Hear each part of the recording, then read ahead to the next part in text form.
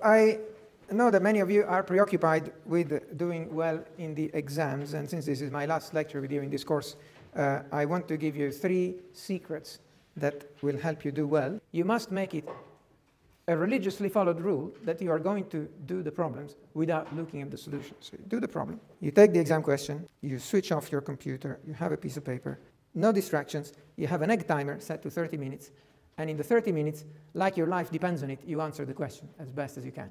And after that, you stop, even if you are halfway through. And if you're not happy, and if you didn't really crack the problem, then leave it.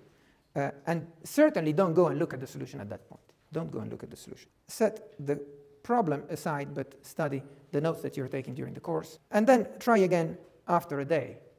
Usually, the fact that you have left your brain with something in the background to think about it will make a big difference. And the second time you try it, you will have an insight you didn't have the first time.